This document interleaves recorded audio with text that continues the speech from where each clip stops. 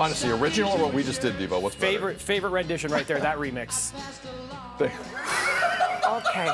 Welcome back, everybody. I have to watch the sarcasm off me. I have to watch this. Here. I'm here. All right. If anyone's interested in a condo in the Toronto area that might get hit by baseballs on the regular, I got something for you.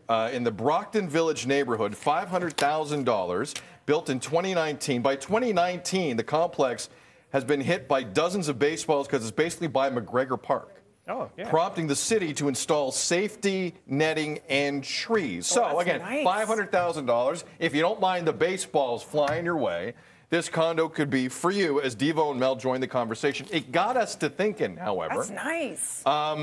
Do you have deal breakers? Do you have things that you just cannot have with any apartment or condo or home, new or used, that you just walk away from immediately? Devo. Deal breakers. I just want to first apologize to all the residents of that condo building because I've been smashing bombs at McGregor Park. Let's go.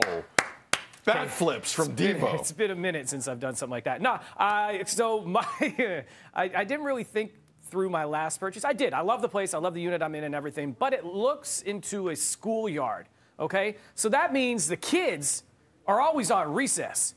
Like, always on recess. The worst. And any teacher would know, any parent would know, when kids, Mel, you know this, when kids have free time, they just scream for absolutely no reason. They do what Mel just did. We do this. We do this. And I've watched it. I've happened to be like walking by the window and just taking a sip of water, and recess is out, and the kids come out and they walk out the door and they go, ah! And just stand there.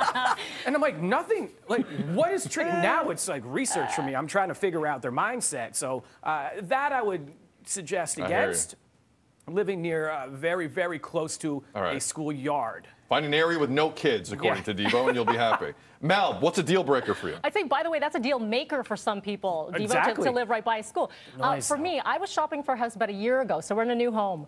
There was one house that I really loved. It backed onto a cemetery. Yeah. Maybe that's why. But here's the thing, though. I'm okay. When you're shopping in Toronto, your criteria changes, okay? If I was shopping in, somewhere else, I would say this is a deal breaker. But then in Toronto, you go the cost versus this, maybe being haunted, I don't know. So we decided to not do the cemetery house. But we did go on a corner lot, which I know a lot of people won't do. But I like... I told this story to Sid really quickly.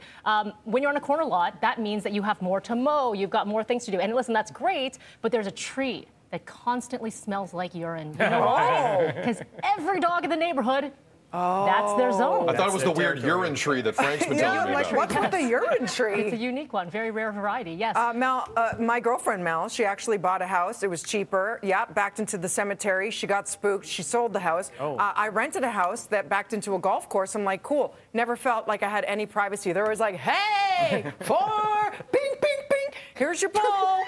Here you go. Drop something. So that's a deal breaker for me. By the way, where does Devo's beard start? Yeah. And the turtleneck end? That's Chew where on you got that, distracted. everybody. Uncalled for. Not the first time. Devo's Won't be the uncalled for. last. Oh, there it is. Uncalled for. It's like a magic effect. Ta-da! What's magic is trying to invite people over for barbecues when you overlook the cemetery. That's a tough go. It's 8 o'clock. I'm in. This is BT.